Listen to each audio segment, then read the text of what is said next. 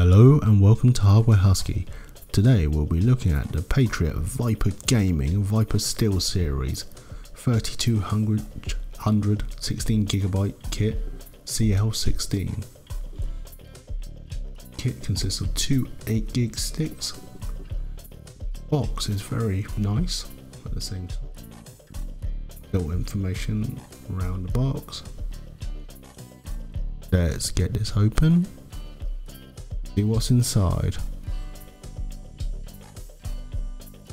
Inside we have 2 sticks of RAM and a Viper gaming sticker.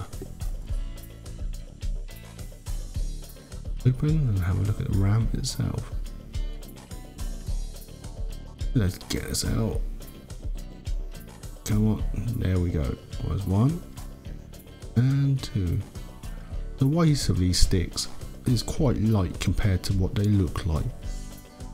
Probably due to the top bar being plastic, it looks like.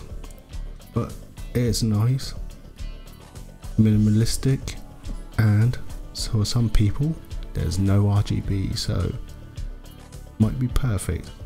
Be warned though, these are still quite tall, so if you've got a large air cooler, double check before you buy. Now, there's not really much I can show you about this RAM and make this video longer, but let's have a look at some quick and dirty overclocks. Tightening up the timings, I managed to get 15, 15, 15, 35, which is not bad for a quick play with the timing. Definitely get more if you spent a bit more time. And let's look at frequency overclocking. We managed to get 3600 MHz at 18, 19, 90, 39. So quite a respectable overclock from a 3200 kit. The Patriot Viper Steel series appears to be a good buy. It looks nice in my opinion.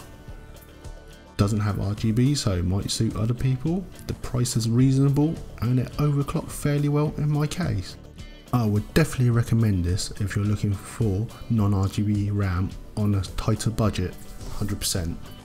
And that's it for this video. I do apologise if I've made a load of weird errors, as I have a new baby and I am sleep deprived. Please like and subscribe, and I hope I'll see you again.